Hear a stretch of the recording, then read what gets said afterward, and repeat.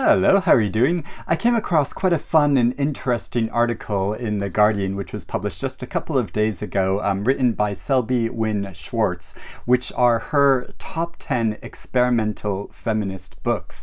And of course, she wrote the book After Sappho, which is about the lives of turn-of-the-century women in Europe that are trying to reinvent and reform their lives for themselves, inspired by the writings of past feminists and other women. And so yeah, she's obviously very interested in the subject matter, has been inspired by lots of feminist writing in the past, and in particular she references Sara Ahmed's book Living a Feminist Life, in which Ahmed talks about the importance of creating a survival kit. Part of that survival kit is including lots of books, and Schwartz says that she learned from this book that we should cherish the collective and smuggle in more books than are officially allotted. But she has come up with her list of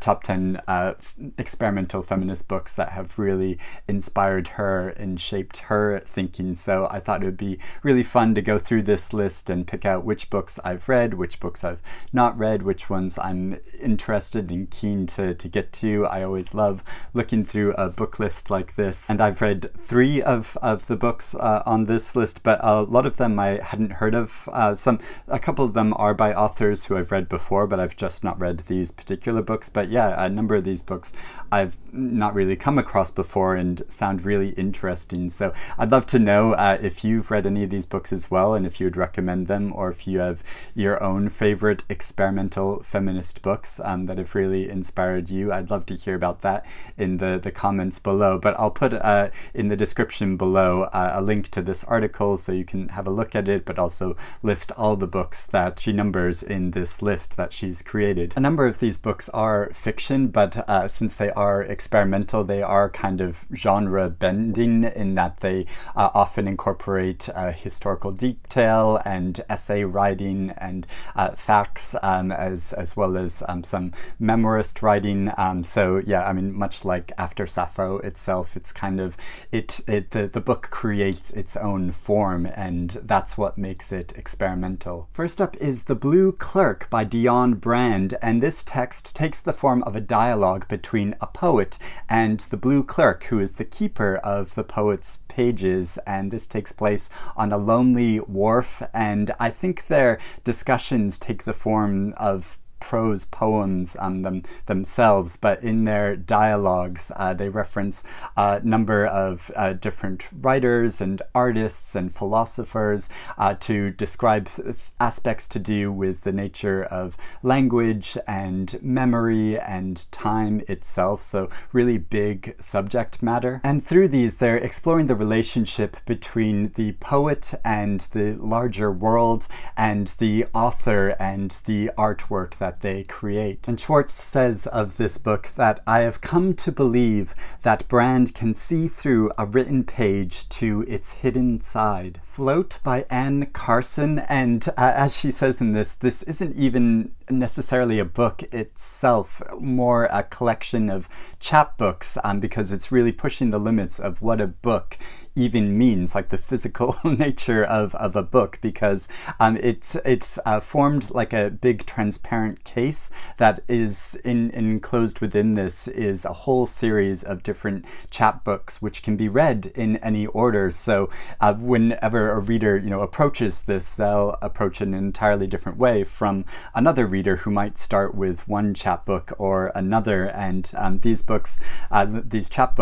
explore myth and memory, beauty and loss, and Anne Carson is just such a fascinating writer. So I've not read this, but I have read Anne Carson's autobiography of Red, and yeah, this is such a fascinating story, and it's so difficult to describe. It's about this character from literary history, but that is kind of taken into the present day age, and it's exploring exploring the nature of this character's life and thoughts and feelings and reflections, and yeah, it's just is so moving and profound, as well as drawing upon all of this literary history. In The Dream House by Carmen Maria Machado, this is such a moving memoir, sort of slash essay collection.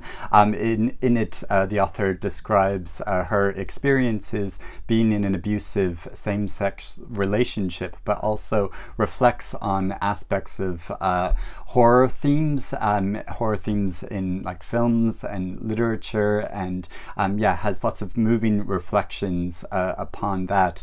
So yeah, I loved reading this book, and actually my husband just read it recently himself, and also found it very moving. But also Carmen Maria Machado wrote a really great short story collection that I loved called Her Body and Other Parties, so I'd also recommend that. Anna Patova Crosses a Bridge by Renee Gladman, and even though Schwartz describes this as the third book in a series, she says you could easily begin here, you don't need to have read the other books first. It takes place in a mythical city called Ravica, in which architecture itself can speak. It has language and a personality and way of communicating, and so it's really difficult to summarize and describe what these books are about. I don't know if I quite understand from the descriptions of it, but I love this one. I read this one summary where it describes how it's about the radical realities of the insubstantial, and yeah, I just love that phrase. But Schwartz also likens this book to Italo Calvino's Invisible Cities, where the book wanders through impossible cityscapes. Margaret the First by Danielle Dutton. A few years ago here on BookTube, so many of us were going wild for this novel, which is in part a fiction about the 17th century writer and philosopher Margaret Cavendish, but is also kind of a biography of her life. It's kind of mixture of forms like that. It is such a compelling and fascinating story about this woman that in her time was very eccentric. She was labeled by a number of people as Mad Madge, and follows her life and her struggle to express herself. And I'd also read Margaret Cavendish's book, The Blazing World, which is such a fantastical and fascinating book that takes place in the Arctic, and there are these animals that are speaking and having philosophical conversations. As like a classic novel, it is absolutely wild and so eccentric, and yeah, I found it so compelling. But this slender novel is also, yes, such a fascinating and wonderful experience. The Color Line by Igiaba Scego. This author was born in Italy but comes from Somali heritage, and this novel was inspired by true events, and the story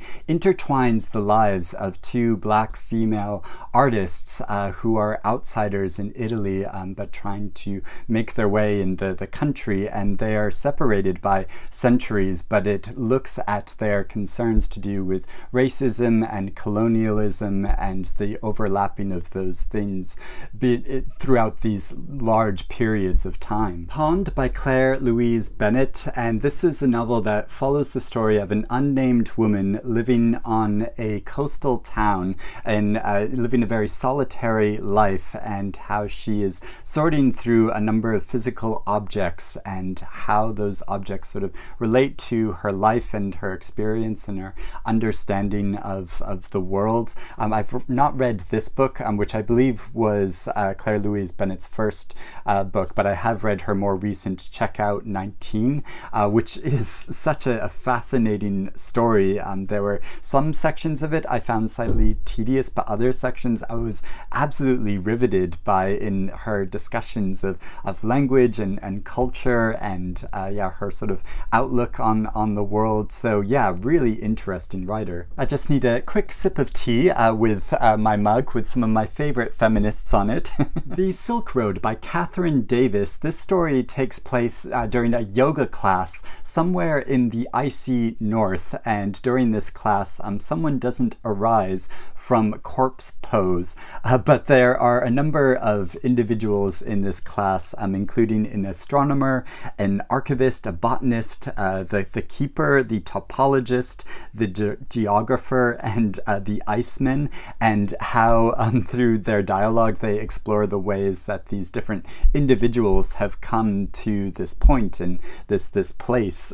So Schwartz describes this as a beguiling novel of journeys beyond individual selfhood. Next is one of my favorite novels from the past few years, The Great Big Quacker, that is Ducks Newburyport by Lucy Ellmann. I just adore this novel so much. It's so compulsively readable, even though it is so long. I agree with Schwartz that I think it is the perfect length, following the thoughts and meditations and anxieties of a woman in middle America who's an independent business owner, as well as a mother, following her train of thought throughout the course of a few days. And I think about this book all the time because it does so accurately, I think, reflect our thought patterns and experiences and the way the mind works. I mean,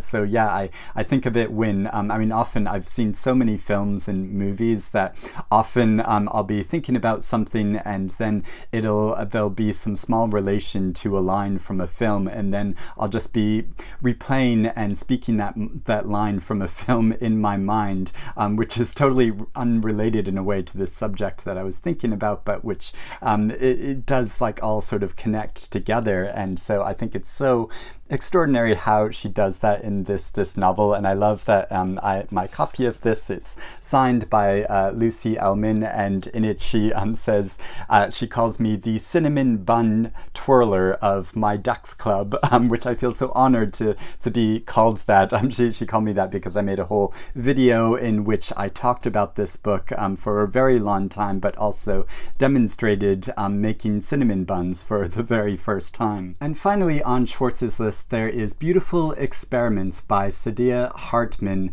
This novel is about the lives of a number of black women at the dawn of the 20th century. They were the first generation to be born after emancipation, and so it explores how through their lives they're trying to establish what freedom and independence really mean, and how that can be formed throughout their lives. So yeah, sounds like such a fascinating book. I like how Schwartz describes how there are bean soups and racist violence, operettas and tenements. Above all, there is an immense tenderness in recovering and rewriting these stories, restoring their rightful protagonists to the center. So those are all the books on Schwartz's list of 10, but of course she says you should smuggle more books that you can into these, and one of my favorite experimental feminist books of all time is Virginia Woolf's The Waves. I mean, she mentions Mrs. Dalloway in her story, but my favorite Virginia Woolf novel, and actually my favorite novel of all time, is this book, which is so extraordinary and lyrical and beautiful and follows the lives of 6 characters throughout the entire course of their life, where their voices are in some ways combined but also fiercely individual, and which become more distinct as you read the book on more and read it multiple times, as I've reread this book countless times and just love it so much, and always highly praise it and recommend it. So yeah, so those are all of the books I'm going to talk about, but let me know some of your own favorite experimental feminist books that you've come across. What would you recommend to me? Let me know about that in the comments below, but also if you have read any of these books, if you have any thoughts or feelings about them, or if you're interested in reading them now, I'd love to hear about it. But I hope you're doing well, reading good things, and I will speak to you again soon. Bye-bye.